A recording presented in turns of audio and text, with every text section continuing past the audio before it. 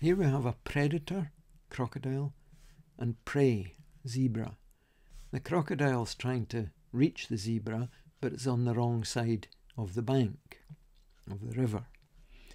So it has a swim and then a crawl along the land, and it does each of these sections at different speeds. The illustration here, its landing point P is measured x meters from this perpendicular line. It's perpendicular to the bank of the river. So when it lands at P, it's x meters away from this perpendicular line, and it has this distance, be 20 minus x, to get to the zebra. Now, the closer its landing point is to the zebra, the more it has to swim, the less it has to crawl. So as x gets larger and closer to 20, the crawling distance is a lot less.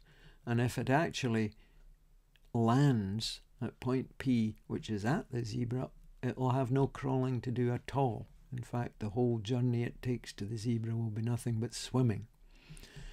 On the other hand, if it doesn't like swimming and wants to do the shortest swim possible, that would surely be the perpendicular swim directly across. In other words, x meters would be 0. X would be 0. The point P, the landing point, would be on this perpendicular line. So let's see if we can do part 1 of section A. And we're told to calculate the time taken if the crocodile does not travel on land. So if it doesn't travel on land, we've said it must do the whole journey swimming, so the landing point P will be at the zebra. In other words, this distance x will have to be 20 meters.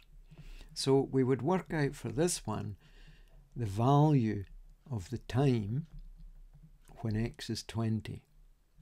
So we'd plug that into this formula, 5 times the square root of 36 plus 20 squared, which is 400,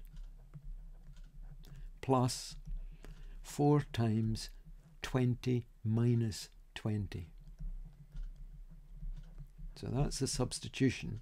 So we have 5 times the square root of 436, and this of course is 4 times 0, so that vanishes. And let's work out what that is. It's not an exact value. Let's work out 5 times the square root of 436.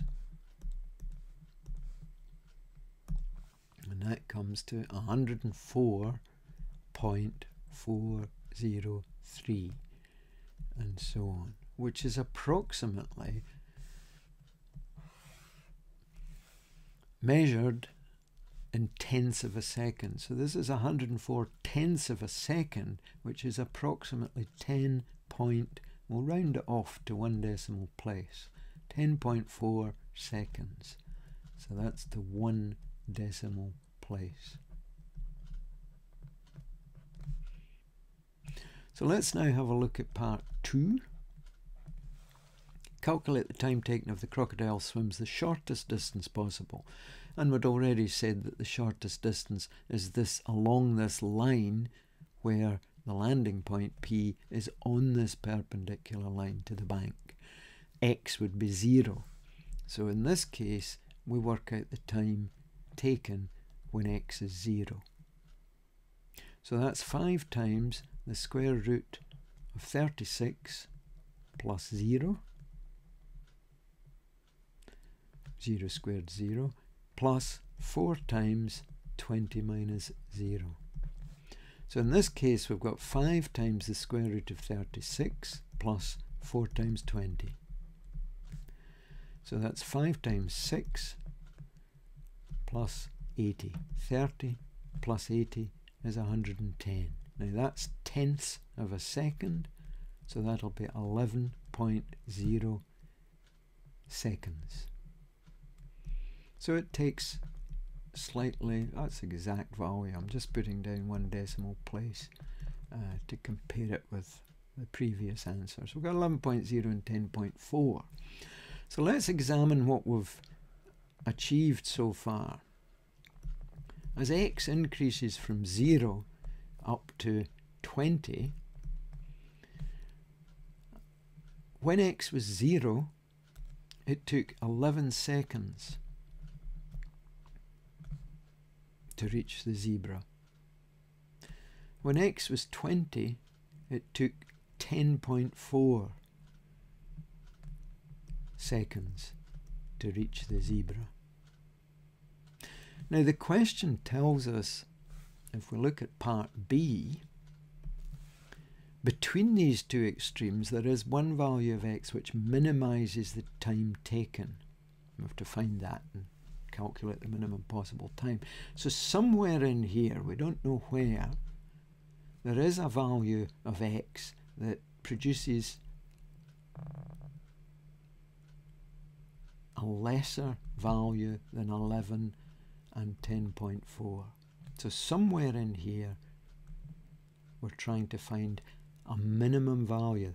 So we're looking really for a stationary point on this curve. And remember, stationary points, this let's call this y, this graph y equals t of x, this is the time taken. We will find a stationary point if we differentiate, find t dashed of x and set it equal to 0, because the gradient at this minimum point, gradient of a tangent, would be horizontal, would be 0. Anywhere else on the curve, the gradient, in this case, going downhill, and then it would be going uphill. So we need to differentiate for part B. So let's look at this. Formula's not really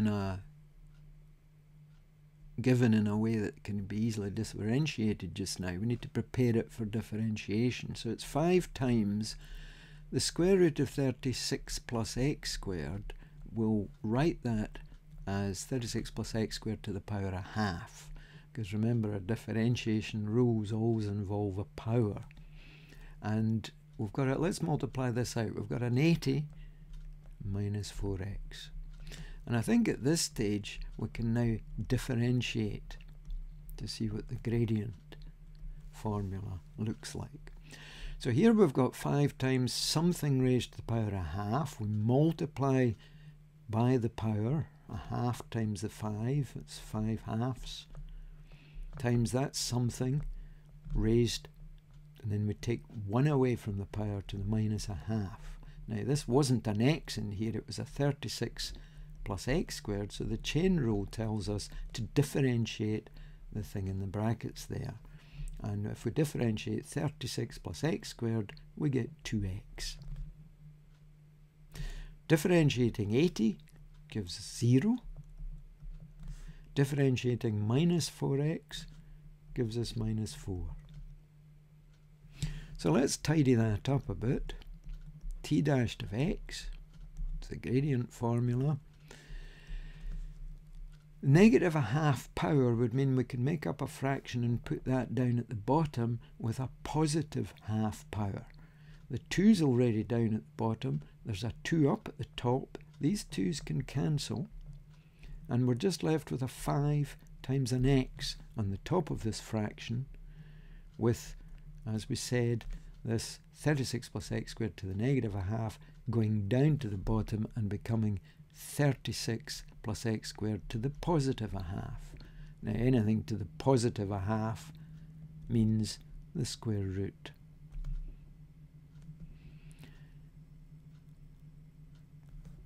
And we're going to have a minus 4, plus 0, minus 4.